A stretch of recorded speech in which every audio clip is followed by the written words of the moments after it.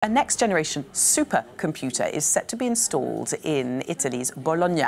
The new system could help predict the weather with more accuracy, giving people a better chance of preparing for high-impact weather events such as windstorms or floods. Jürgen Samson reports.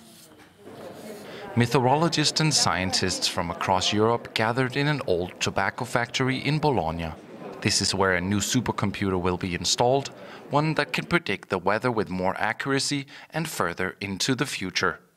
The launch of the European Supercomputer facility is a leap forward, according to the European Weather Forecast Agency. We really want to push the science, push the computer power, that we can really see if one of these hot spell or cold spell is going to come in Europe in the next 2-3 weeks. The earlier the forecast, the better the chances of preparing for extreme weather events in Europe, like the recent floods in Venice, an unexpected cold spell in Spain, or a heavy storm in Italy. The facility in Bologna will consist of 3 to 4 structures hosting the supercomputer, cooling system, electricity and servers.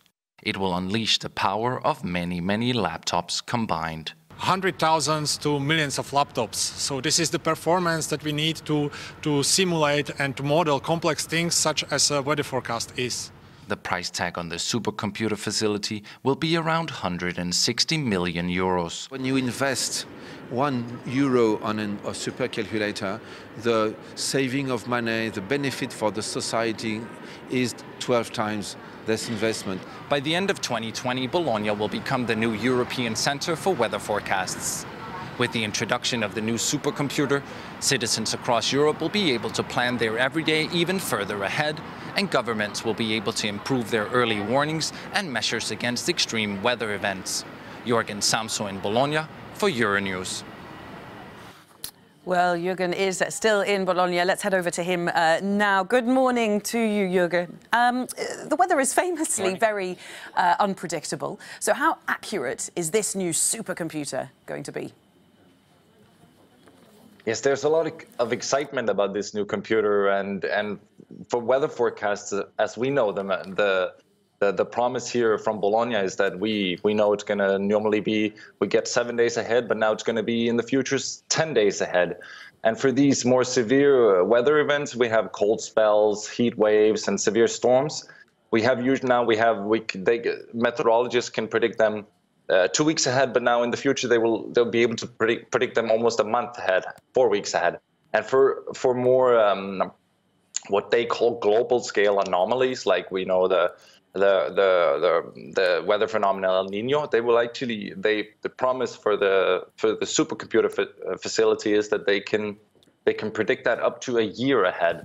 So it's that's really the promise from here, and on a more technical level, the precision of the resolutions that these meteorologists work with is going from 18 kilometers down to 5 kilometers. So they will have a lot of more data to work with. And Jürgen, let's look at the practical applications of this supercomputer. If we look at something like the wildfires that are going on at the moment in California, how will this sort of a new forecasting system be able to help? Yeah, for you and me, when we look at our phone, we're going to have, in the future, we're going to have, we can look further ahead on our phones when we check the weather. But on a larger scale, the earlier we know about severe weather events like floodings, heat waves, and also those wildfires you mentioned, the more we can prepare and be ready to take measures against those. We can prepare and be better prepared to take measures against those severe weather events. And in the end, that can save lives and it can save property.